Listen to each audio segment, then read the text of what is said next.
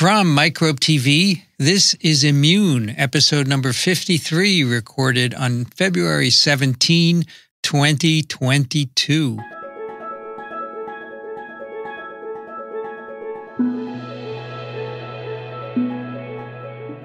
I'm Vincent Racaniello, and you're listening to the podcast about the body's defenders against disease. Joining me today from Ithaca, New York, Cindy Leifer. Hi, welcome back.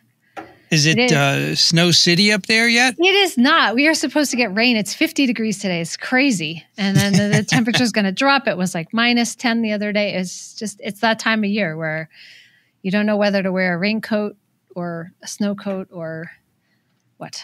It's been really very cold, right? Just like down here. Yeah, correct? It has. Yeah. Yeah. Also, which is joining good for skiing, but yeah, right. Not the rain though. Also joining us from Madison, New Jersey, Brienne Barker. Hi, great to see everyone.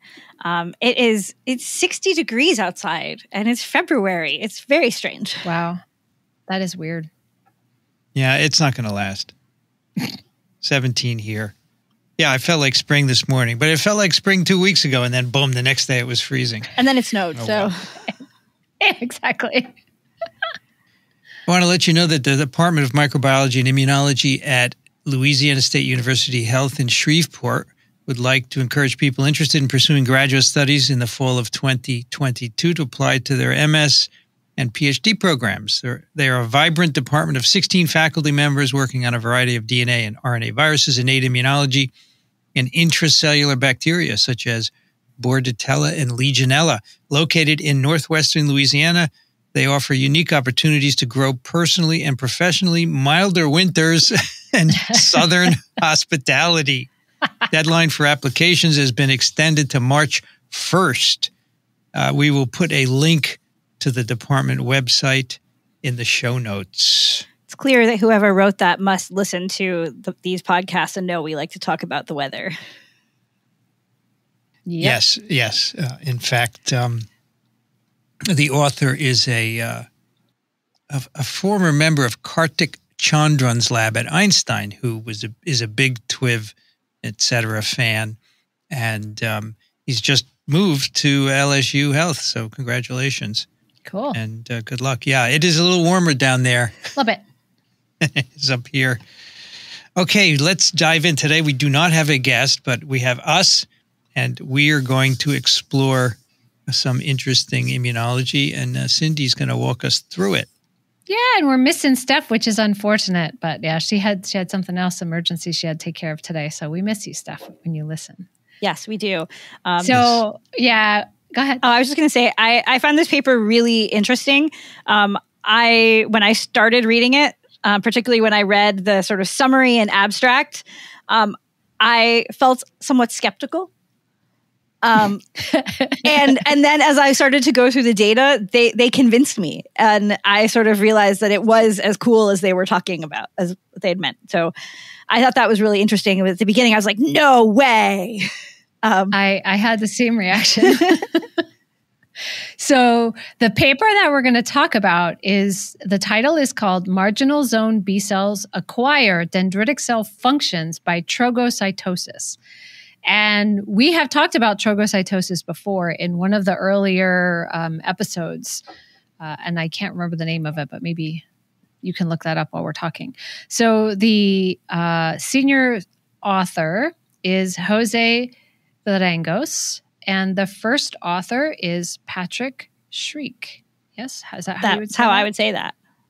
Okay.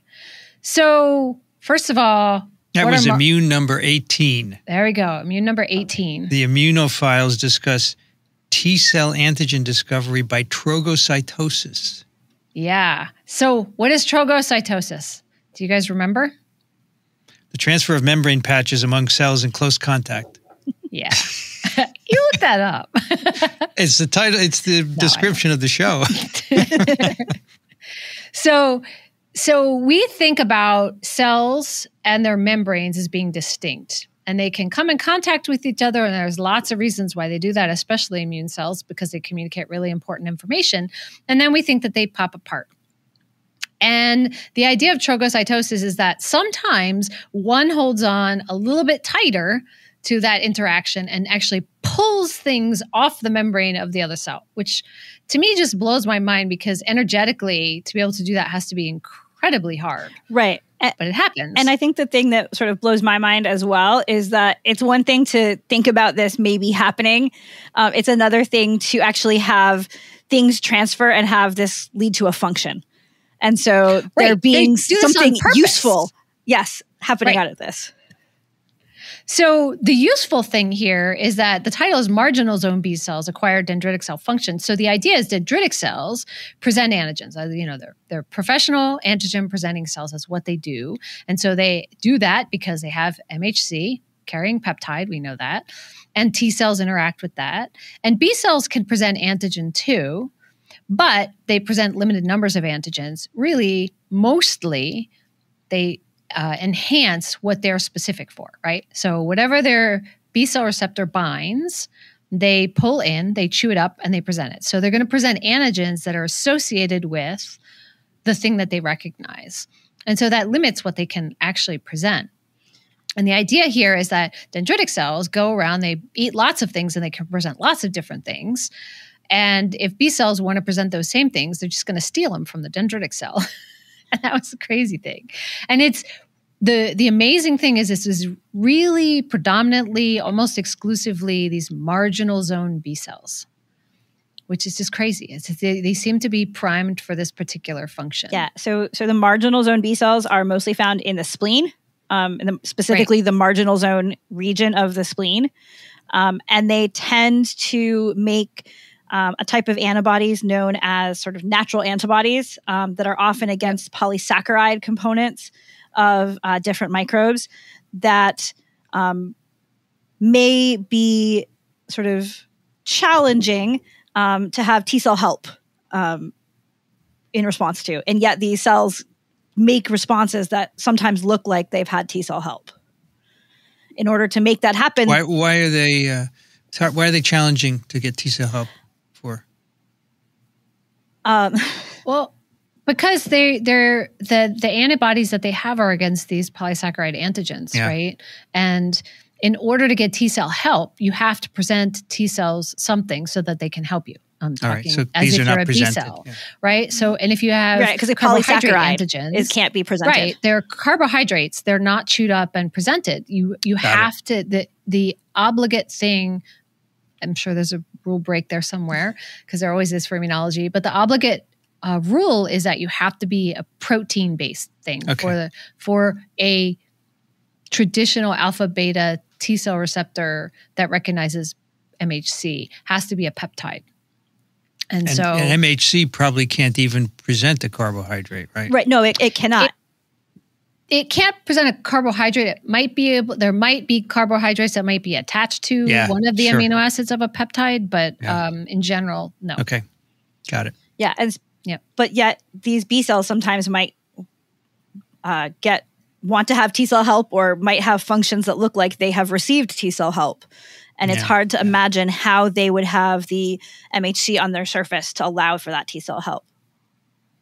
And so the answer to that is these guys say they just steal it from the dendritic cell, just pluck it off. But it doesn't just happen like that. It's a very specific thing that amazingly also brings in complement. And we've had a show on that as well. And you can look that up while we're talking here. But we talked about complement in the brain and how that might be playing non-traditional functions. But so what this whole paper in a nutshell is saying is that complement has three main pathways that activate it. And we can go back to that. But there's a spontaneous pathway that in this paper they refer to as tickover, and that's how I learned it. But we pretty much just call it the alternative or spontaneous pathway. And so complement can react with proteins sort of non-specifically, and there's lots of mechanisms for cells to prevent that from being maintained. So they inactivate complement, which is what they're going to talk about in this paper, but you can also pluck components of the complement back off with various different complement regulatory proteins. So having complement on host cells is thought of as a really bad thing. But what this is saying is that you get specific complement C3 molecule attached to MHC molecules. And that allows the B cells to grab on to that MHC via a complement receptor. And these marginal zone B cells are the ones that express the specific complement receptor for this modified inactivated version of complement C3. It's complement receptor 2. And it binds to that complement that got attached to the MHC and just yanks it off. Yeah. And some other things come with it. Exactly. And this is one of the things, again, that was just so surprising to me, is that when I think about complement and takeover of complement, I think about complement binding very non-specifically to different biological molecules on the surface of cells. And so the idea that the complement is specifically labeling MHC class 2 for MHC class 2 transfer was one of the things that I read at the beginning and said, no way. So I think that to me, the idea that there might be some specificity in that, and we can talk about what the data says about that, to me was actually quite fascinating. I would agree with that. And I think it wasn't just MHC class 2. There were a few other things, but it might simply be that there's more MHC class 2 than some of the other proteins on the surface of a dendritic cell once it's activated, right? That one of its main functions is to present antigen, so it's going to upregulate surface expression of MHC. There would be high levels of that. That's not the only molecule, though, on the surface of the dendritic cell. So yeah, there seems to be some specificity.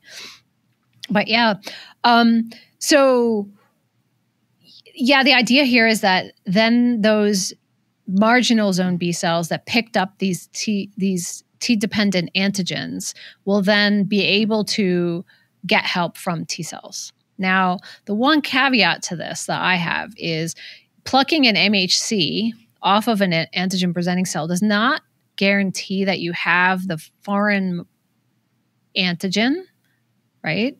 And if you get help, hopefully it's only going to be from T cells that, are recognizing foreign antigens. But this is going to cause you to produce your antibodies. And how, I guess we can come back to this sort of at the end, but how does that B cell know it's supposed to make those antibodies? Because it still doesn't know its own specificity, and it could make autoreactive antibodies, right? Because it's really just plucking off a random MHC molecule and asking a T cell for help, and then making the antibody that it makes. And it's sort of overriding some of the control mechanisms that we typically think are in place in the immune system to prevent you from being able to make an antibody if you don't know it's to something important. Speaking from the B cell perspective. Yeah, I agree with that completely. So the last thing that we need to introduce is ubiquitination, which I don't think we've talked about. And so lots of proteins get post-translationally modified. So you have an mRNA, you translate it into protein, the protein folds, and then some proteins have their function or expression modified by post-translational modifications. So one of the most common ones that we hear about is phosphorylation, right? You can phosphorylate a protein and activate it, inactivate it. But ubiquitination in the immune system, we know this best for being involved in the NF-kappa B activation pathway. And so sometimes if you ubiquitinate proteins, in the case of NF-kappa B, it's I-kappa B. When you ubiquitinate it, you target it for degradation. And so that protein is removed. In the case of surface proteins, if they get ubiquitinated, it can sometimes cause them to be internalized. And so you remove them from the surface. And so the key protein that they're studying in this is a protein called March1. And I got to go back to remember exactly what March1 stands for. It's in the introduction. It is in the introduction. Membrane-associated ring CH type finger 1. Thank you. So the ring finger proteins are these ubiquitin ligases. So it is an enzyme that takes ubiquitin protein and sticks it on another protein. And so why is that important? Well, they have these March1 deficient mice, and that's a lot of what the study has done. Yeah, I kind of So we've got complement, we've got MHC, dendritic cells, ubiquitination. Go ahead. Yeah, I was just going to say, I guess when I got into reading the paper, I looked at it as it seemed to me that they had these March1 deficient mice, and they were working to try to characterize them. And they discovered this mechanism that involved all of these other pieces. And so to them, this was originally a story about March1 that led them to all of the other parts. And I would say, and I don't know this because I don't know these individuals, but the weird observation that I feel sorry for the postdoc or graduate student who had this probably came in and said, I have this weird population of cells that has both markers of dendritic cells and markers of B cells. And the PI is going to say, nope, your compensation is wrong. Your antibodies are wrong. There's some sort of cross-reactivity. Go back to the drawing board. And so the student goes back and does a bunch of experiments and comes back and says, no, it's still there. And so, well, something is wrong. Go back. You can't have this on the same cell. And so a lot of this paper, and we can talk about some of the data, is basically saying, no, it actually really is. And there was a crux experiment they did, which you would not have been able to do before you could single cell sort, which will become very important, and do single cell sequencing. So the first thing that this paper discovered when they were studying their March1 cells, their March1 mice. So they made these March1 knockout mice, and this ubiquitination protein important. And they made these mice, and basically somebody had the job of taking all the antibodies that you have in the refrigerator and staining all the different subsets and see if anything's different, right? That's usually what you do when you make a mouse and you're doing immune stuff. And what they found was there is many fewer dendritic cells in the spleen. And so that was the initial observation. And so they started to look at, is it all immune cells or is it just dendritic cells? And it turns out that B cells are normal, T cells are normal, even plasmacytoid dendritic cells are normal. So that's a type of dendritic cell. They were all normal. But the classic dendritic cells, or CDCs, were reduced. And that was two different subsets. There's this specific thing. They go looking at specific subsets of DCs. There's CDC1s and CDC2s, and they have different markers. There's just fewer of them. And so, well, that's weird. So they also started looking, and that's when they found and that's basically what's in the very first figure. Right. They're looking at just dendritic cell numbers and numbers of other subsets of cells. And really they do some extra purifications, and they deplete, and they look, and they still see these loss of dendritic cells. And I got stuck on it a while because I'm like, what does that really have to do with all the rest of this? Because then the whole rest, like the majority of the rest of the paper is really talking about these marginal zone B cells. So the catch is, as they were doing these analyses, they saw, which was the major finding, and which is the thing that we're going to talk about, is that they had these population of dendritic cells that expressed both markers from dendritic cell, or these weird cells, not dendritic cells. They're weird markers that had both markers of dendritic cells and markers of B cells, specifically marginal zone B cells, because they did a whole bunch of gating and looking. And they look at marginal zone B cell markers, and they could see these dendritic cell markers. Yeah, those are exactly the plots I think that Cindy was talking about with you can imagine the graduate student or postdoc coming up with the plot in figure 2A, where there's just all of a sudden this cell population, 22.3% of the cells in this figure. A lot. Which is it's a substantial population of cells that are weird and shouldn't be there. And shouldn't be there. It's sort of... And aren't really there in wild type cells, right? Right. So I mean, they are there, but only if you specifically looked for them, right? If they go back now and look in wild type, they can see them. But no one would have ever, I mean, if you look at the paper, no one would have ever drawn a gate and said, oh, look at that couple of dots there in the wild type mice. But they only saw it because they were using these March1 knockout mice. Okay, that's what I wanted to ask you. The March1 made them jump out, right? Yep. Yes. Yep. Got it. Yep. Okay. So there's a lot of data and a lot of complicated experiments that follow this up. But basically, the conclusion from that first part is this suggested that, and I'm reading from the paper, CD11C intermediate, that's a dendritic cell marker, CD24 positive, CD8 intermediate cells were B cells that displayed CDC markers, but did not. So the big thing is now is, are they in between population that has B cell markers and T cell markers, or is it a dendritic cell that has upregulated B cell markers, or a B cell that has upregulated dendritic cell markers, or is it something else going on? And so what they were able to do is sort the specific populations and look at the transcriptome. Now, why is that important? Because you look at surface markers and that's proteins. And presumably, the way biology works, except for this, generally, is you transcribe your genes, you make our mRNA, and then that mRNA makes protein. But all of us have done experiments where it's not always exactly that, because there's some mRNA regulation that can happen, and there's some post-translational regulation that can happen, and there's not always a one-to-one correlation with genes and proteins, but it's generally pretty true. But what they saw time and again, and purification and various different things that they did, was every time they pulled out this weird population, it was entirely B cells. The transcriptome looked like B cells. There wasn't even the markers that were being detected on the surface in the transcriptome.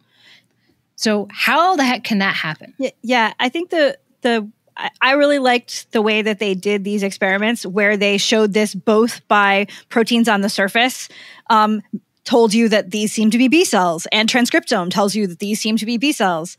I thought that was really nice. And I thought that the experiment where they looked at the DC markers and showed that these weird cells have conventional dendritic cell markers, but they have a lower level of them.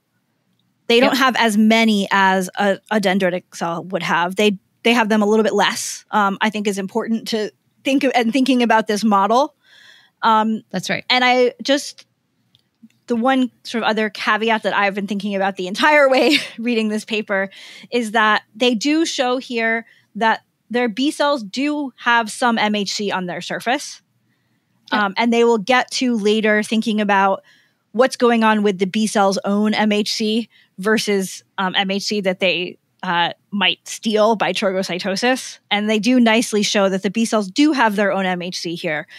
So I didn't feel... Which we would expect. Yes, which we would expect. Because they can be antigen presenting cells. I guess my thought was that I didn't have to rewrite everything in my head about certain parts of immunology. It was good to see that... Your first reaction is always, oh God, how do I have to change my immunology lectures? Yeah. So the cells have their own MHC plus 2. Even without this, and we can all see that they have sort of acquired a small amount of their DC markers that they don't seem to be acquiring through transcription of their own genome. Right. So that's the weird thing, right? What I do think is nice is when you find something weird like this, you have to do a lot of control experiments. And all the controls that they run are just so nice to help you understand what's going on and really do support their data. For example, they're looking at different markers that are characteristic of CDCs in general, or CDC1s or CDC2s or B cells or other cells. And they look at the expression levels on all of them, like you said, and they very clearly see their populations are expressing what they're supposed to be expressing, not expressing what they're not supposed to be expressing, except for this one unique population, right? And the transcriptomes, the DCs match the DCs, the B cells match the B cells, and these weird cells look exactly like B cells. Right, and that's important because they're largely finding these weird cells in the MARCH1 deficient mice. And so you could say, well, maybe MARCH1 just totally messes up B cells or totally messes up DCs. And no, the MARCH1 deficient mice have B cells that look like B cells. They have dendritic cells that look like dendritic cells. It's just this other weird population that they have as well. And that's important when they do the cluster analysis. So if you look at the whole genome expression, the wild type B cells and the March1 B cells cluster together, right? So that just tells you that the B cells are normal in those mice, but those weird cells are more like a B cell, right? And so they have their transcription just like a marginal zone B cell. And I must admit, these zebra things or whatever it's called in D, where they looking at overall gene expression patterns. I got a little bit off, but I mean, basically what I think it's saying is like the dendritic cells don't express genes characteristic of B cell receptor signaling pathway and B cell activation, whereas B cells do, and these weird population that they find in the March1 cells look like B cells and have transcriptional profiles that are very similar to B cells. That was my understanding too. Do you agree with that? Yes. Okay. And then they looked at specific genes, and again, I thought this was really nice. Like if you look for genes that should only be in dendritic cells, like you pick out specific genes, they show very clearly with numbers per million reads that they are really truly only expressed in the CDCs and not in the B cells and not in this weird population. So, they show a bunch of different things, and they do even some more flow cytometry, and they really narrow down to this marginal zone B cell. But the bottom line from all of this and all of these control studies is really to say that these are truly marginal zone B cells, but they have dendritic cell markers on their surface that didn't get there by them transcribing them. Yeah. So then they are scratching their heads because how the heck else do you get markers on your surface if you didn't make them yourself? Right. So speaking to the point you made earlier, Cindy, about kind of how this is regulated and how these B cells know to do all of the stuff that's going on in this paper, I think that it's really nice that they have this figure where they are showing that these are specifically marginal zone B cells and doing a lot of gating. Yep. It looks like they do get some of the weird cells that are not marginal zone cells. So, I am not a B cell aficionado or expert to know how we could distinguish B cells and exactly maybe if this is a special type of marginal zone cell or something like that. That might be something for them to figure out in the future.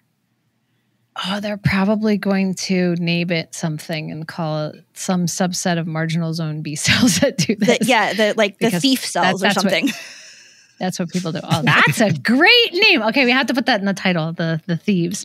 Anyway, So these investigators now, imagine, you're sitting in the office and you're discussing this research. And you're like, okay, so they definitely pulled these surface proteins from somewhere. How did they get them? And how do we figure out how they got them? So I guess, the easiest thing to do and what they did was just start culturing B cells and dendritic cells together and see, can they transfer antigens? And they do it in a really nice way. And there's a whole bunch of controls that you can look at in the supplementary data. But basically, they're going to label the surface of the dendritic cell and then incubate it with a B cell. So the dendritic cell is labeled fluorescently. They're going to incubate it with a B cell, and then they're just going to look at the B cells and see if they have fluorescence. Because if they have fluorescence, they picked it up from the dendritic cells. And that's what they see, and it's really much more in the March1 B cells than in total B cells. And then they start looking at, is it dependent? Is March1, does it need to be on the dendritic cell or does it need to be on the B cell? And so these where the experiments start to get really, really complicated. But the bottom line here is that if you incubate B cells with dendritic cells, they can pick up the antigens from the dendritic cells, and they do it much better if the dendritic cells are March1 deficient. So there's something about March1 that enhances the transfer of these antigens. Because if you think back to where we started, it's dangerous to do this. So you want to do it in a controlled way. So there must be some way to control this. Well, isn't it that the absence of March1 enhances doing this? In the March 1 knockout. Yeah. I said that backwards. In the March 1 knockouts, it's enhanced. So there's something about lacking March 1, which we know from what we're talking about before is a ubiquitin ligase, and it usually downregulates things. So it's probably having something to do with MHC expression on the surface, right? So if you lack March 1, somehow there's more MHC. So we'll come back to that. But basically, if you lack March 1, there's much better transfer to the B cells. So do they actually use marginal zone B cells in these in vitro experiments? Or just B cells? I don't think they purify the marginal zone B cells. Yeah. All right. So they do in part of the experiment. So I think, let's see where it is. The last part they do. Yeah, in the last part they do, and see that this is happening even more when they purify marginal zone B cells. But for most of the experiments, they use just total B cells from the spleen. They are often here looking at spleen, and every so often they'll look at, say, lymph node or B cells from somewhere other than the spleen. And marginal zone B cells only live in the spleen. And so in a few places, they show that this is unique to splenic B cells. Right. And are sort of inferring that that might be marginal zone. And how efficient is this? So does every B cell do this if it's put in, or just a fraction? So if you look at it's figure 3B, if you're following along. Yeah, I see it so here. if you incubate B cells with dendritic cells, if it's just a wild type dendritic cell, so not March 1, it's about 6 to 10% of the cells pick up antigens. Okay. And it's not just MHC class 2 that they pick up. They do pick up CD8, they pick up CD11C, and they pick up CD11B and XCR1. But if you lack March 1, those B cells pick up a lot more. So it goes up to as high as 25% will be expressing those markers. Yeah. And they do fabulous controls here as well. Oh, yeah. I mean, it's just so clear. If you don't have any dendritic cells, there's, of course, no antigens. And then there's a whole bunch of other controls that they do from labeling, and they make sure that both one easy explanation, let me put it this way. One easy explanation is if your March 1 deficient cells label much better, then you would get more label transfer. But that's not true. They label, and they label equally well. So they do like all of these controls to confirm that the labeling is the same, the incubation is the same, and really the markers are coming from the dendritic cells onto the B cells. So if let's say you put a non-immune cell into this, not a B cell, something else, would they also pick up? Or? So I was just they didn't do this experiment, but trogocytosis was, if I'm racking my brain correctly, was originally identified between like professional antigen presenting cells like a dendritic cell and a T cell. And so when those interacted, sometimes you could find the MHC class 2 on a T cell. And T cells don't express MHC class 2, right? So MHC class 2 is really restricted to antigen presenting cells, restricted in quotations, but generally, yes. So all cells, in quotes, express MHC class 1, but they could see some MHC class 2 on T cells. And it was only after they had an interaction with the antigen presenting cell. Yeah, so the one thing they do show is they put B cells with other types of cells besides conventional dendritic cells. And they show that B cells do not acquire membrane from macrophages or T cells or things like that. The B cells are only acquiring from the conventional dendritic cells.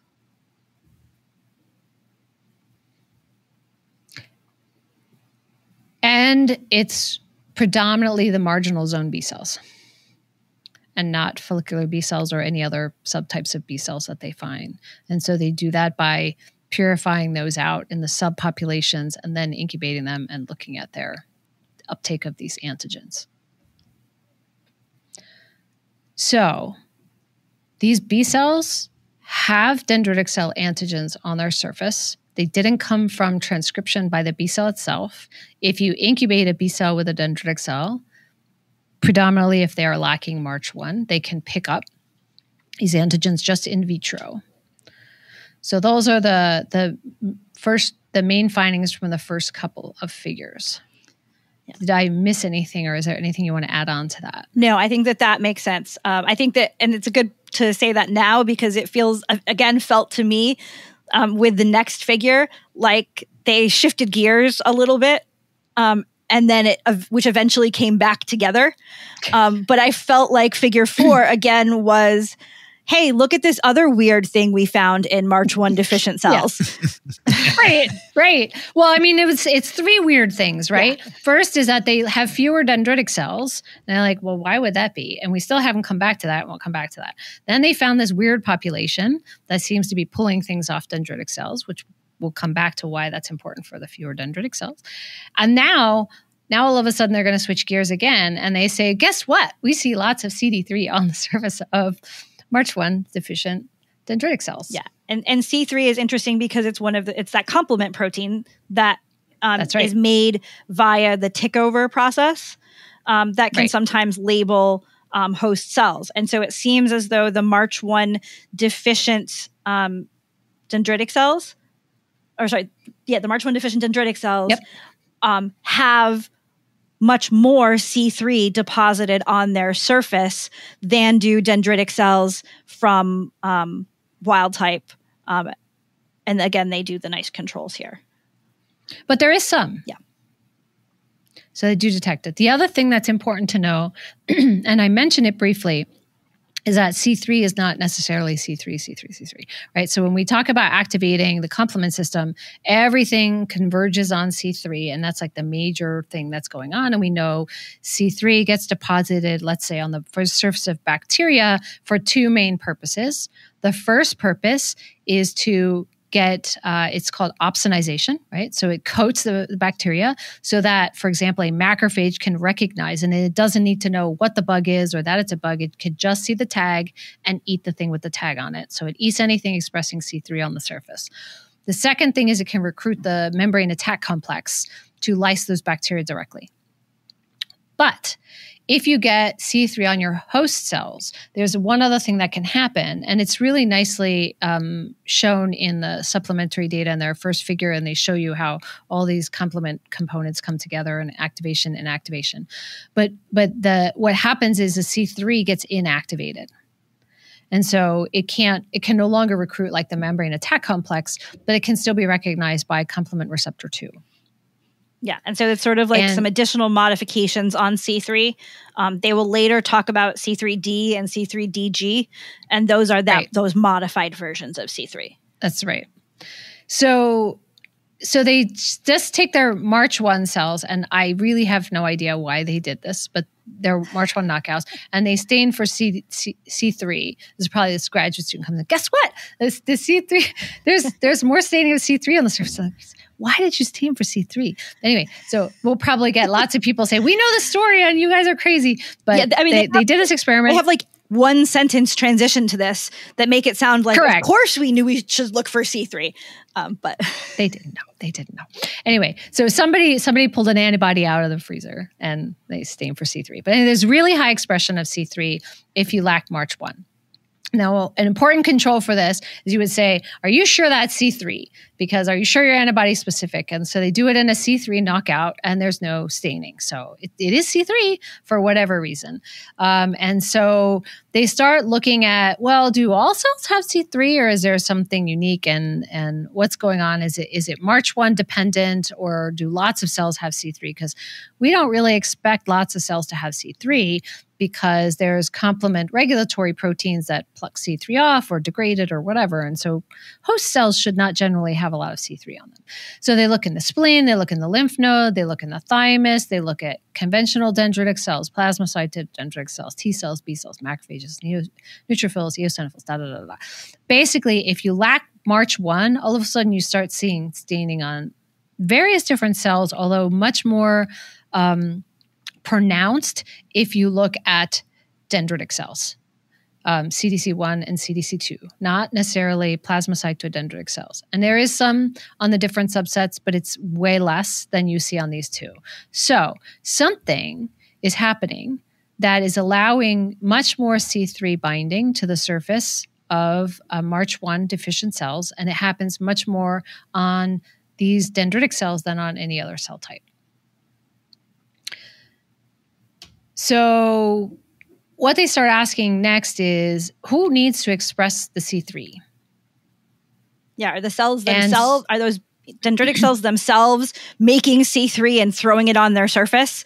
Or are they capturing it from C3 that is made from somebody else, from some other cell? Right. So do you know the major source of complement proteins in the body? I do. It's the liver. That's right. So if the liver is the main source of the complement proteins, they did a clever experiment, which is commonly done in immunology, where you make what's called a bone marrow chimera. So you take a C3 deficient mouse and you irradiate it to get rid of all of its hematopoietic cells. And then you can give it back and replenish its immune system with whatever you want. So you can put back wild type cells, or you can put back cells that lack MARCH1, or you can get super clever and put back both, but have them tagged so you can see them separately. Yeah, which is kind of interesting, right? So the idea is basically that the immune system has one genotype and the rest of the body has another genotype. Or in this case, the immune cells have two different genotypes, and you can distinguish if the cells with those genotypes are acting differently in whatever body environment they are in. Right. So we're taking wild type bone marrow cells and MARCH1 knockout bone marrow cells. We mix them together, and we can separate them by flow cytometry because they have different markers. And we're going to take both of those and put them into a mouse that either has complement C3 or does not have complement C3. And so the question is, who needs to express MARCH1 or lack MARCH1, and who needs to do you need C3 or not? The bottom line of this experiment, and we could go through each data point, but basically you have to have C3. So the environment has to have C3 because the liver has to be making C3. So the mouse itself has to have complement. And the dendritic cells have to have a deficiency in MARCH1. So you can pull them apart, and only the MARCH1 deficient cells get labeled, and they only get labeled with C3 if there's C3 there. So you need both. Did I explain that correctly? Yes. And you looked a little confused. I think that it... I think about it first as they also are showing that the C3 is probably coming from the liver and not from the dendritic cells themselves. And I'm not sure that I expected that it was coming from the dendritic cells itself. I would not have expected that. I suppose that they can make a little bit, but the main source is going to be the liver. But so basically they're showing that you have to have the recipient, the rest of the body has to be able to make C3. If they just put in wild type cells that can make C3, but the rest of the body doesn't make it, it doesn't work. And the cells that are going to pick up that C3 are predominantly the MARCH1 deficient CDCs. Right. So that's in the whole animal, and this is all C3, right? So we're not looking at the trogocytosis stuff here. We're just saying that cells can be labeled with C3. Now, what they connect next is trying to pull these two things together, right? Yeah. So what is C3 attached to on the surface of the cells? Is it just randomly everywhere on the cells? Is it specifically attached to something? Where is this C3? Right. So what they find is that the C3 is on a couple of different things, but predominantly the MHC class 2. Yeah. And they do that because they can do cool tricks like make a mouse that doesn't have any MHC class 2. And now you look at the surface of a dendritic cell and they really no longer label with the C3. Yeah. I found all of... Oh, go ahead. No, you go ahead. Nope. Go. I was going to say, I really liked this because this is one of the things that I wanted to see as I was reading through the paper. Was I definitely wanted to see some controls with class 2 deficient cells when I was reading about the model at the beginning. So I really liked how they started with just looking at the CDCs and looking to see if they had C3 on their surface. and finding that Yep. they did have C3 on their surface, but it was a weird form of C3. So it was, and they had a whole bunch of different antibodies, and they show this in the supplementary data. There's many, many different antibodies that can recognize C3, and they will recognize different forms of C3. right. And they kind of came up with the idea of this weird band that is 70 kilodaltons. It looks like it's on the Western blot. It looks like it's C3 bound to class 2. Correct. And so they say, well, wait, maybe C3 is bound to class 2 here. And so they do see other sized products, but there is this predominant product that they're seeing in these cells, and that product is not present in the serum. And they also nicely show that if they have a lack of March 1, they have much more C3 on the surface. More of it. And if they use if they have no MHC on the cells, there's no C3 on the surface. Right. And if they use a version of MHC that can't be internalized by March 2, right, we've got C3 all over the surface. So this starts to pull together March 2 internalization and C3 bound to class 2 on the surface. Right. So the other thing that this group knew that you just said is that this March 3 protein or March 1 protein, its main job, we talked about it, is it's a ubiquitin ligase. So it ligates ubiquitins. Well, they already knew that MHC class 2 has this ubiquitin site, and that March 1 can ubiquitinate that site, and that's important for internalizing MHC class 2. So you're right. They took a cell that had MHC class 2, except that it had just a mutation in the ubiquitin. And that'll become important again too. And so it can't be ubiquitinated. So it doesn't get internalized well. And because it doesn't get internalized well, it can now be connected to complement, can now be fixed with complement. I just get confused with the way you want to say that. Oh, see, it's interesting because I kind of think of it as a slightly different way, that it's not that. So you were saying because the MHC can't get internalized, complement can't attach. As I think how you phrased it. Sorry. It can't be internalized. I said it wrong. It stays on the surface. Yeah, I was going to say it. And because it you can't get internalized, throw it away. It stays on the surface. And then complement accumulates. Yeah, so I was basically what's the happening is still on the surface, and it gets complement on it at some rate, and you can't get rid of that because you can't internalize. So the normal function is that complement will attach to proteins randomly. Probably there's just a lot of MHC on the surface, so it gets attached, and probably it has some sort of affinity for it. Somehow there's a chemical beneficial potential that's a better substrate. So it gets attached, and that's not a good thing. You don't really want that to happen. So there's a protection mechanism. The protection mechanism is dependent on March 1, and that March 1 protein will ubiquitinate the cytoplasmic tail and cause internalization of that MHC. So now if you have that ubiquitin mutated or you have March 1 loss, now you have accumulation of MHC class 2 on the surface that doesn't get internalized when it gets C3 attached to it. Did I summarize that properly now? Yes. Okay. So an important function of March 1 is to pull do this in with MHC, right? To pull it down so that to internalize it to recycle MHCs, basically. Okay. So one of the things that they did also was look at co-immunoprecipitations. So complement, when it fixes onto a protein, it's a covalent attachment and you can't pull it back off.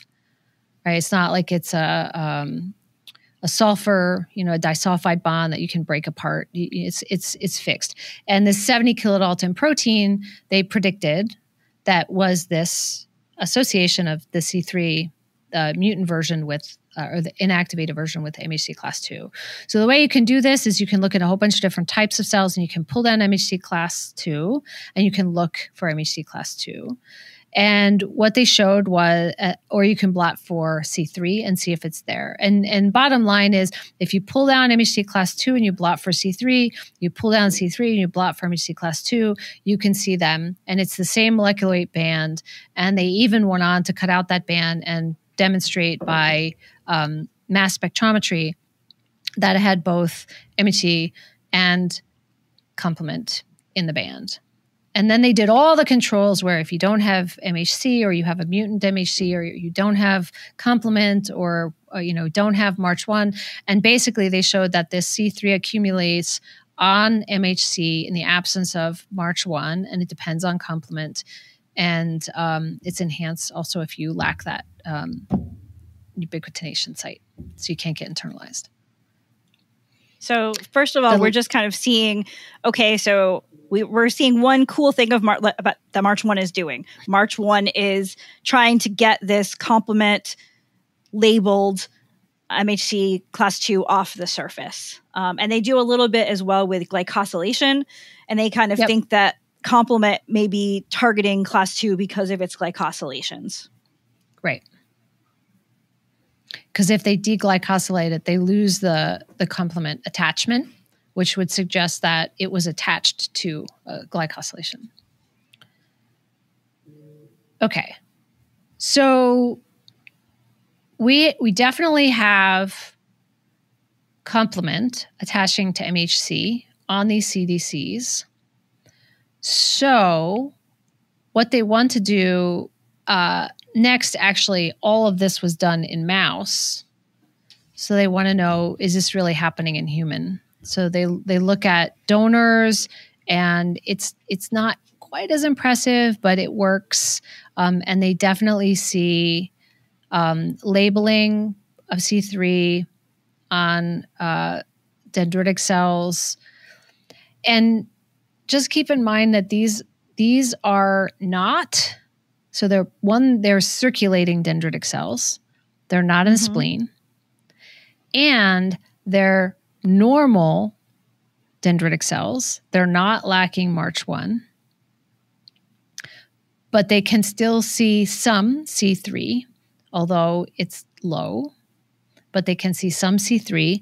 And they show that this is specific because they do have patients that lack MHC class 2, and they don't see the C3 as much on the surface. It's a little lower. So this experiment has a whole lot of caveats because the whole thing was identified in MARCH1 deficient cells because that enhances the MHC on the surface. But they could see some complement labeling of healthy dendritic cells that are circulating, not in the spleen, because we did not take spleens from people and crush them up. So, yeah. So they did. I guess it's weak, but it's there. And the argument is that's the only way you can really do it in humans. And they were able to see a little bit, and that was enough. Right. And I kind of wonder, it's a small amount that you're seeing, but has anyone ever looked before for C3 on dendritic cells? I don't know that I would have before this thought to look. And so, hey, we looked and you do see it. It is sort of some nice relevance. Yeah. So I guess that you might be wondering the next question. So that was just kind of a side thing, just so it happens in human. But you might be wondering, if we have complement now labeling MHC, and we had this thing where B cells, specifically marginal zone B cells were good at it, were plucking things off the dendritic cell membranes. The question is, does any of this have any relevance to each other, right? So we know that marginal zone B cells can express complement receptors, specifically complement receptor 2, that will recognize the C3. And now we have dendritic cells that we know can give away their MHC, and that we know that MHC can be attached to complement. So the question then becomes, are these connected, and can you show that there's actual transfer, and by what mechanism? And so the whole next series of experiments were basically designed that allow you to make the conclusion that the B cells have to express complement receptor 2. And the dendritic cells have to express MHC, and you have to have complement, and you have to have ubiquitination of the MHC by March 1.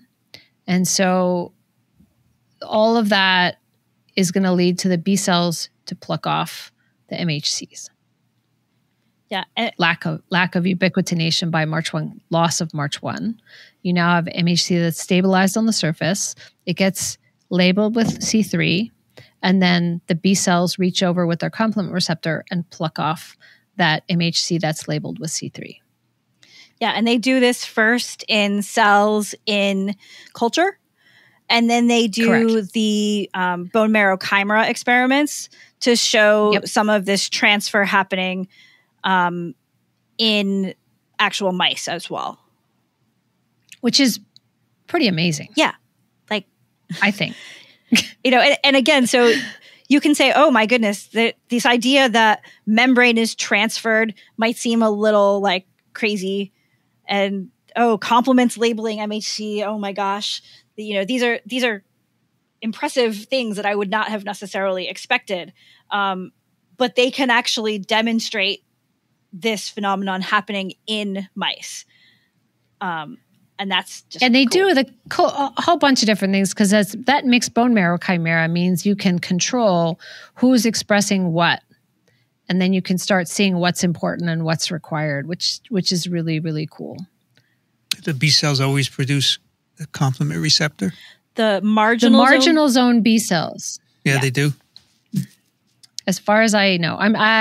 I'm sure there are regulatory mechanisms that up or down regulate or whatever. Yeah. But if you pull out the B cells from the spleen and you look for who's expressing CR2, this could predominantly be the marginal zone B cells. Yes. And could I say that there are no marginal zone B cells that don't have it? Nope.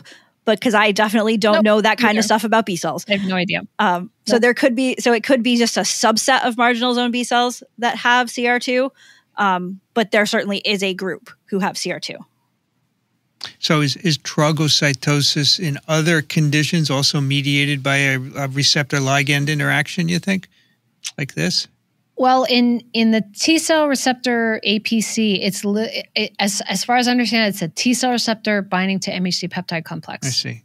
And that's strong enough to okay. Well, I should say that's part of a supramolecular complex of proteins that tightly bind the T cell to the MHC.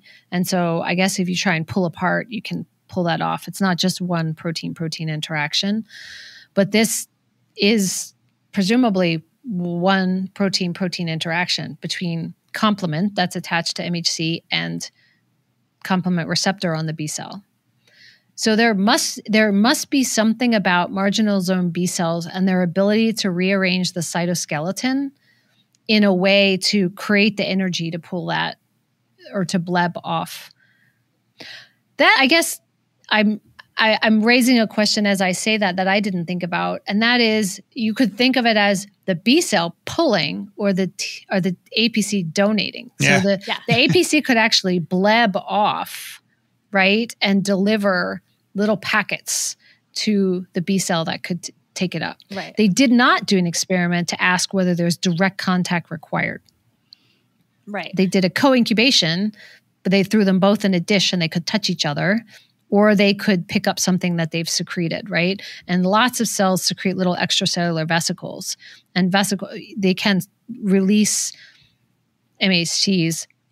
Definitely another way to get rid of proteins that could cause a problem is to bleb them off and spit them off. So some cells do that. Right. So you can pull it in or you can spit it out.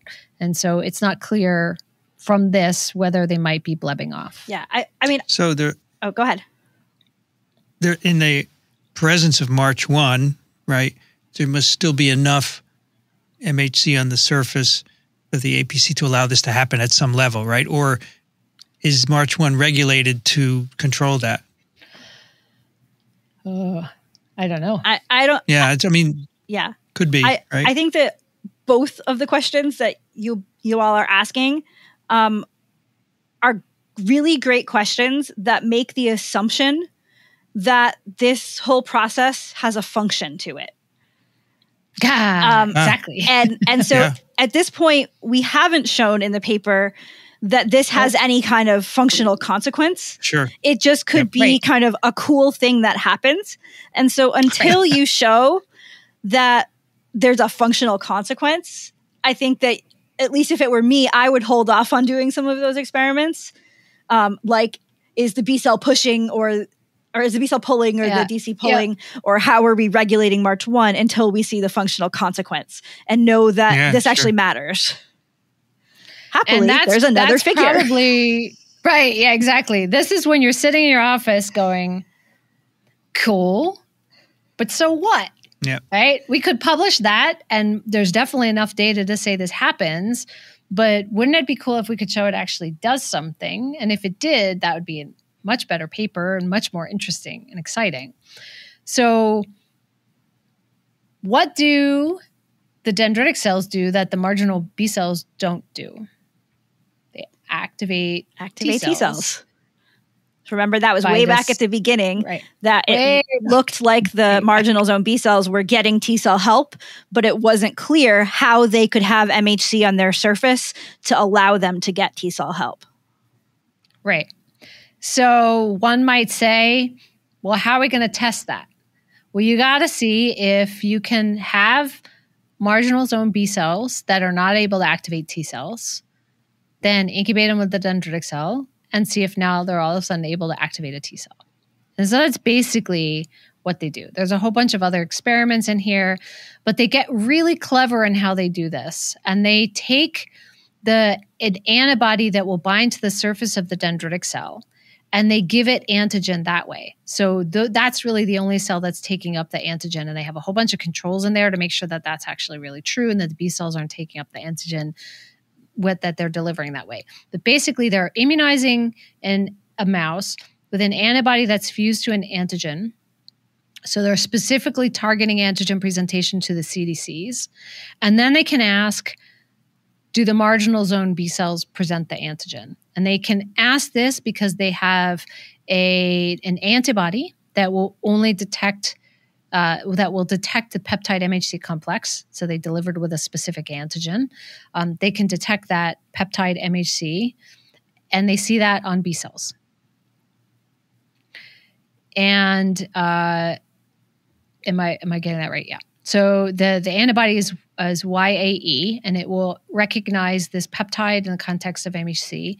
And so you can see it on the CDCs, but you can also see it on the marginal zone B cells, which could not take up the antigen. So they couldn't have been able to make the peptide and the MHC peptide complex on their own, but you can actually see them staining for this particular peptide MHC complex. And really, they're showing it only, they don't do it with March1 deficient, but they do it with the MHC that lacks the ubiquitination. So then they can see that on the B cells. And that depends on complement. So it depends on lack of internalization of the MHC by the dendritic cell, and it depends on complement. So the model is that when the MHC is stabilized on the surface of the dendritic cell, then it gets complement attached, and then the B cell can come over and pull it off. And now you can see that specific peptide MHC complex on the B cell. So it's not just any MHC. You can actually feed the dendritic cells one peptide or antigen, and you can actually see that come up on the B cells. And the B cells are unable to present that any other way. Yeah, and they can really only start to detect this well on the marginal zone B cells when they have that MHC that's stuck on the surface. That's the only time where they're getting this at a level that they're actually detecting that transferred MHC plus peptide. And now I interpreted that as that was because it was affecting the expression level on the CDCs, right? Yeah, because this is in a mouse. Yeah, I was saying that it's you're not internalizing it off the CDC. It's staying on the CDC surface longer. Correct. And so is much more likely to get transferred because it isn't thrown in the trash via some other mechanism. Yep. And so, again, really cool, you can prove that you can get peptide MHC transferred from a CDC to a B cell. But the question is does it actually do anything? Mm-hmm. Who cares? Yeah. So fortunately, immunologists have lots of cool tools. And so they have clonal T cells that are specific for that particular peptide MHC complex. And you can label the T cells, and then you can look at them proliferate. So T cell proliferation is a really great marker of their activation status. So if they interact with an APC and they recognize a peptide MHC and they get all the signals, they proliferate really well. And you can measure this proliferation because you can label the starting population, and every time the cells double, they divide the dye equally between the two daughter cells. And so you can look at half by half by half staining, and that will tell you exactly how many proliferative rounds these T cells have gone through, because they'll have half and a quarter and an eighth, anyway, down the line. And so basically, the marginal zone B cells from that are interacting with the dendritic cells that have the mutation, so they can't be ubiquitinated, so they're stuck on the surface, and we know they get complement labeled. Then you incubate them. Then you pull the B cells out and you incubate with them with specific T cells. Now those specific T cells proliferate. So this is telling you this is a functional interaction. So the B cells got the peptide MHC from the antigen presenting cells, and then they were able to show that to a T cell and cause that T cell to be activated. So this is actually a functional interaction, and this depended on the stabilization of the MHC at the surface of the CDC, and it required complement. Yeah, and if I'm going to be, I'm not saying that if I'm going to be generous in quite the way, like I believe this, but what you can note is that in the situation where there's no complement, there is a little bit less than in wild type. There is. Right. And You're so, right. Because you might say, well, okay, so in this artificial system, we see this situation, but does it actually happen in wild type? And yeah, there's a little bit less if you don't have complement compared to what you saw in wild type. So it does look like this is really happening in the wild type situation. And I hadn't thought about that, but that's a really interesting way of looking at it, because you also have to think about is this a really cool phenomenon that only happens when you have mutant receptors expressed in only unique populations, and is some weird thing that does happen but is absolutely meaningless for life, right? Yeah. But what you're saying, and the fact that they could see the complement labeling MHC, albeit at a low level, in human peripheral DCs, suggests that this may actually be functional. Yeah. Now, they haven't done an experiment to show that it really does play an important role in some sort of disease or in the B cell or whatever. Right. We don't see the B cell getting a new function. Right. But it can happen. Yeah. So when I read this, one of the things I was worried about, at the beginning of the paper was, but what about the MHC on the B cell? The B cell has its own MHC. And so I think it's really important that they can show there is some effect for this transfer in the wild type situation. And that this MHC is doing something potentially above what the B cell's own MHC is doing. How could you show that this matters in some disease situation, as you say? Can you specifically knock it out in some way? Oh, I'm sure I could rack my brain to do an experiment. There's probably a way to temporally and in a drug-driven way express a certain something in cells and then... I mean, I guess you could also look at different disease phenotypes in the March1 deficient mice. Where the frequency of this is changing. But I would then, in that case, I would make a dendritic cell specific deficient March1, because I don't know what other roles that might play in any other cell types. Right. I don't have any idea. Well, if you make it deficient in March1, then you're going to have more MHC on the surface, so you're going to have more of this, right?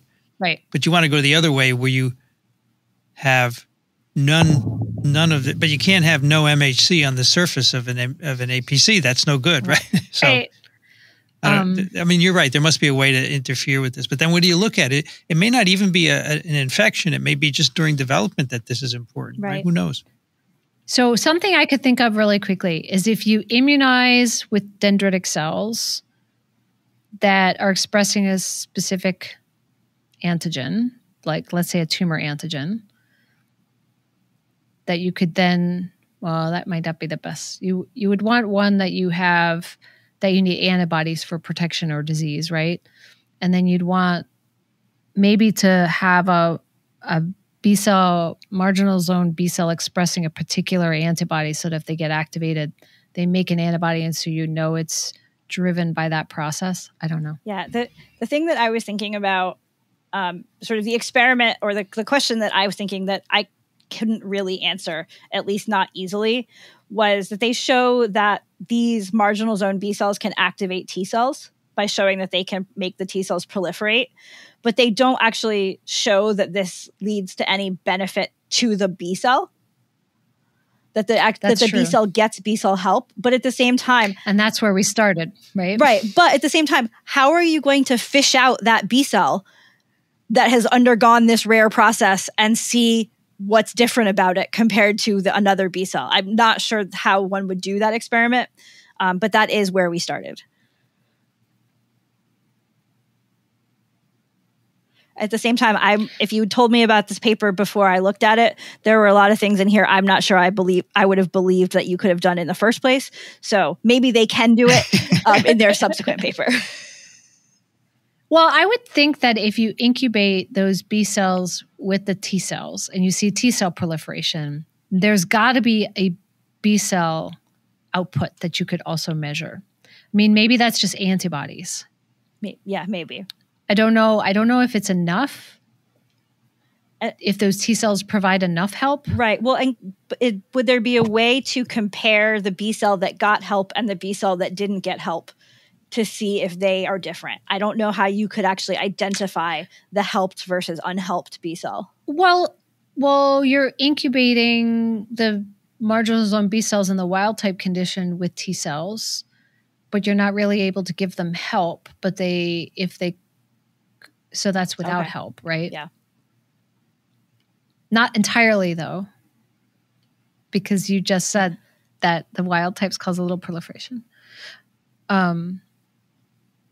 If the B cells are MHC class 2 deficient, so they can't do anything on their own unless they pick up the MHC from the dendritic cell, right, then you could incubate them with the T cells. So if they didn't pick up the peptide MHC or they did pick up the peptide MHC, then you incubate them with the T cells, and then you could look at whether those B cells are doing anything. Well, I think you could you could do that, but I also think that they have done a tremendous amount of work and some beautiful controls and quite a lot here. So I think this is enough for one paper. That could be their I would have been reviewer 3. Show me the B cells do something too. No. I think that can be their next paper. It's only like a 45 panel, 8-figure with how many supplementary data figures? So it was like 7 or something like that.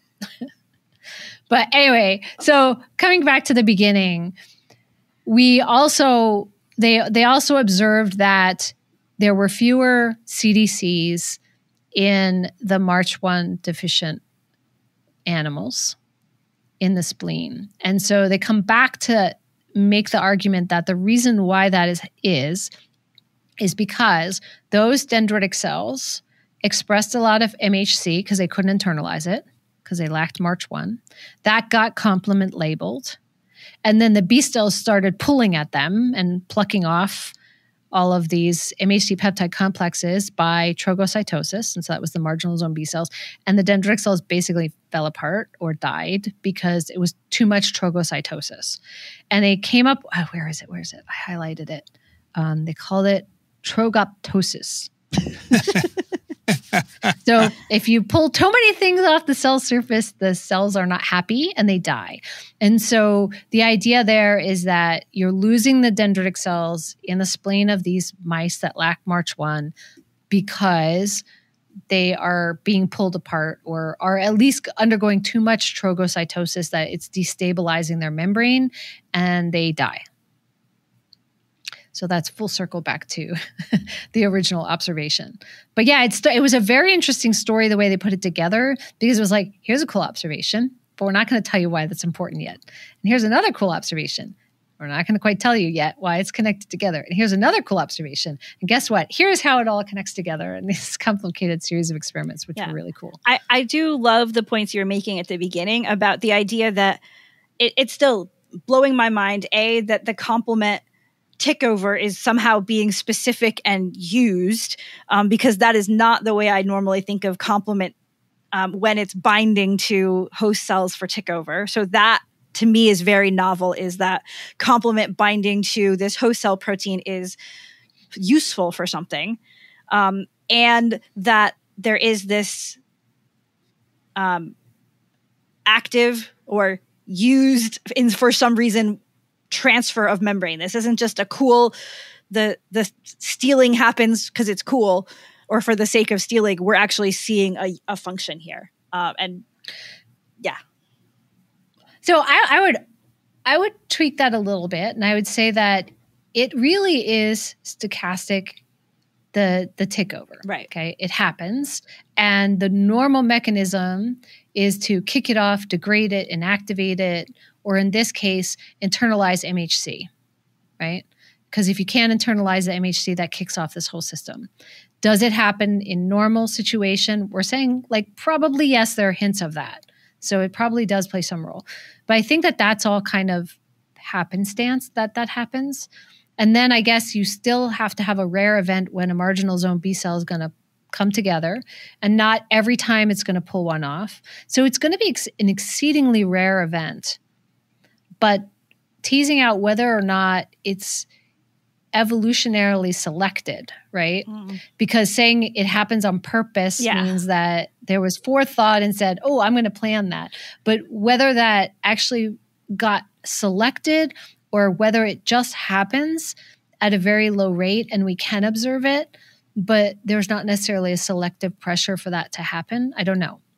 But it comes back to your original question of like, how do these marginal zone B cells get help? And maybe the only way they survive to be able to do what they do is because that actually happened at a very low rate. Right. I don't know. It's just sort of the same thing you're saying, but kind of turning it on its head a little bit. I totally agree. I can tell I will be thinking about this paper for a while and trying to think about these mechanisms. There's a whole bunch of stuff in the supplementary data too that I didn't go through every single detail, but yeah. I liked the elegant experiments that they designed that enabled them to clearly show this was in fact happening when everyone's first thought is going to be, no way. Right, exactly. That's crazy. That's very cool. I like that. Good story. Yeah. I was just looking for an icon to use for the thumbnail. So I went over to BioRender, right? Oh, yeah. Which I really love. In fact, did they have something cool? They have Did you search trogocytosis? Or? I searched, and there's one figure they have for trogocytosis. So I can actually show it to you here. Here it is. It's trogocytosis of MHC2 from DCs to basophils. Huh. Now the basophil acquires an MHC, and this cell here is it's a naive T cell. Mm-hmm. So it allows the basophil to present to a T cell, which I guess doesn't happen usually, right? I thought they were antigen-presenting cells. Yeah, okay. They do express MHC class 2, right? I am not really sure about that, but that actually reminds me that in one of their earlier figures where they looked at the ability of different cells to take label, I was surprised in particular by how much eosinophils picked up the label, and I would not have expected that. So I guess that does tie into those basophils. Neat. I learned a lot. That was great. Thank you, Cindy. That was fun. It was fun. Yeah. It was. And it's a team effort because that was a complicated paper. Yeah. So someone suggested you do this. Is that correct? Steph did. Yeah. Steph did. Okay. Yeah, and I think she was going to lead it. And then, we realized at the last minute that she couldn't. And so I was reading grants all week, and then I tried to put this together. Yes, thank you. And hopefully I didn't confuse everyone. I did a ton of bone marrow chimeras as a grad student and haven't really thought about them a lot since then. And so it was fun to get back into bone marrow chimera experiments. And a lot of people used to do just, you put your one cell type in a mouse, and then you put your other cell type in a mouse. And then the question was always, well, what if it's the, something about the interaction? And so being able to use those different labels, and there's CD45.1 and CD45.2, and there's actually other sets that you can use too. So you can do mixed, and so you can do all different permutations and put them all in the same home together and see how they interact. Yep. It's really a lot of pretty fun. Powerful technique. Cool. All right. It's immune number 53. Show notes are at microbe.tv/immune. If you want to send a question, comment, immune@microbe.tv. If you like what we do, consider supporting us. We exist on your support. You can go over to microbe.tv/contribute, and anything you donate is tax deductible because we are a nonprofit 501c3. Cindy Leifer's at Cornell University. Cindy Leifer on Twitter. Thanks, Cindy. Thank you. And Brianne Barker's at Drew University. BioProf Barker on Twitter. Thanks, Brianne. Thanks. I'm Vincent Racaniello. You can find me at virology.ws. Music on Immune is by Steve Neal. Thanks for listening to Immune, the podcast that's infectious. We'll be back next month.